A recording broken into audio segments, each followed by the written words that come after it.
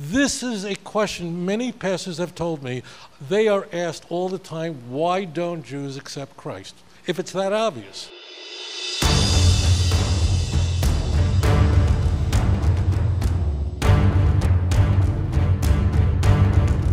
Why are the Christians so hell-bent on trying to convert us? What's the purpose of that?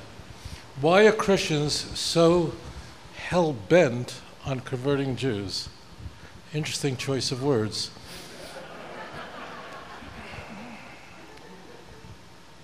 So there are three reasons why Christians are obsessed with converting Jews. I should just state that Christians want to convert the world and not just the Jews, right? When you see in Texas people wearing T-shirts, John 3:16, God so loved the world that he gave his only begotten Son so that anyone who believes in him would not perish but have everlasting life. They really want to convert everyone. But why the Jews? There are three fundamental reasons for this obsession with the Jews. The first is that the Christian Bible prioritizes Jews for conversion. Matthew chapter 10, verse 4, 5, 6. Go not into the way of the Gentiles, and the city the Samaritans enter not.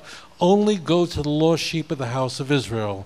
Romans chapter 1, verse 16. I am not ashamed of the gospel. It's the power unto salvation to everyone who believes, to the Jew first, and then to the Greek, or then to the Gentile. So the Christian Bible places a priority on converting Jews over non-Jews. Reason one. Reason two.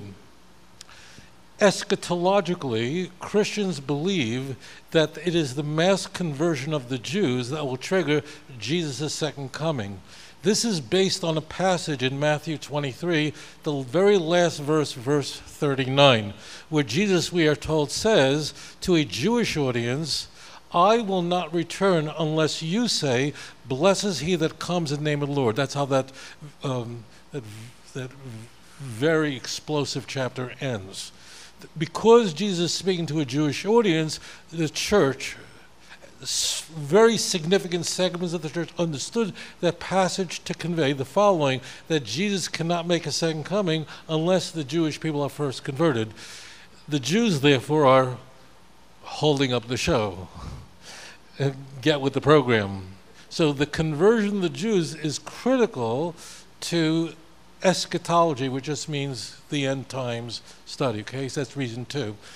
The third reason is the most significant of all, the most important one, and that's the psychological problem that the Jewish refusal of the Christian message poses, the credibility problem that the Jewish rejection of the Christian gospel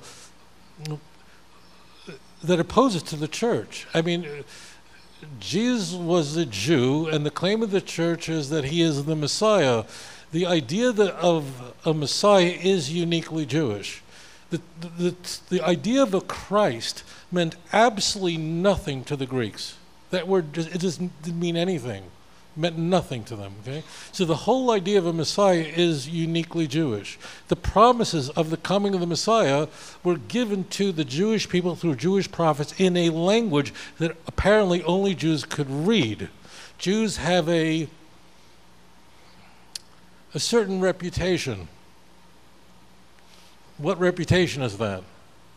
Well, you know, even if you ask people who are not fond of Jewish people, if you went to a gathering of people who really don't like Jewish people, I know you never heard of such a thing, but it's possible, right? And you ask people, like, why don't you like the Jews? What's wrong with the Jews, okay? What are the kinds of things that you're likely to hear? We don't like the Jews because what? You're nasty.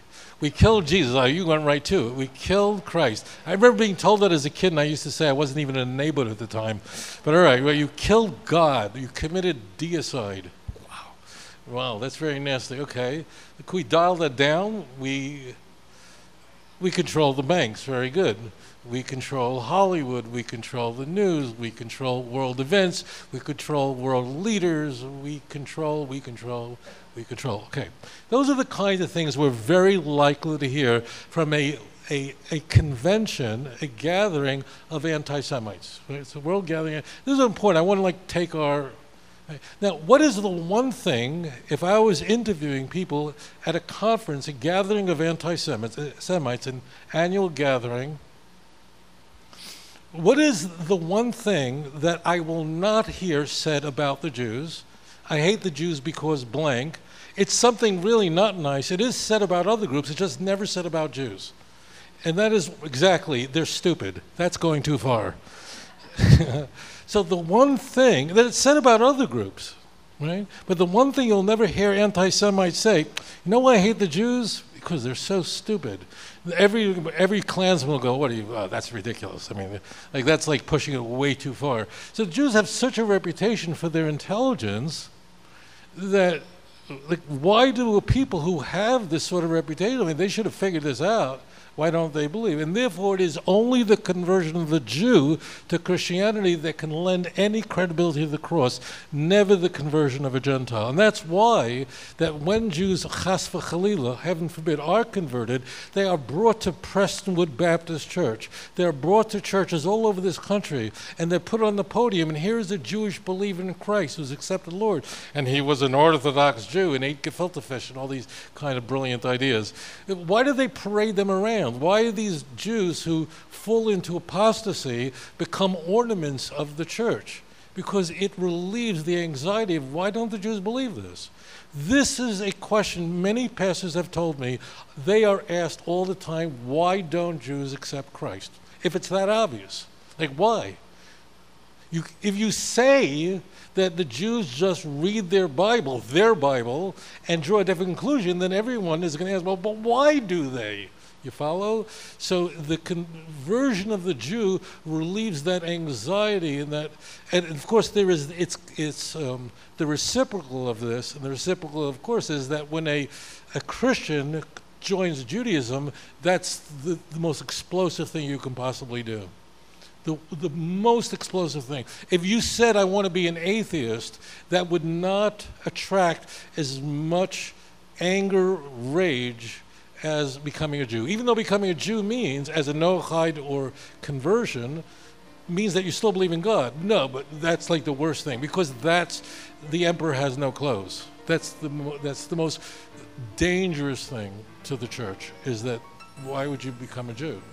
אדון עולם אשר מלך בטרם כל יציר נברא ואת נעשה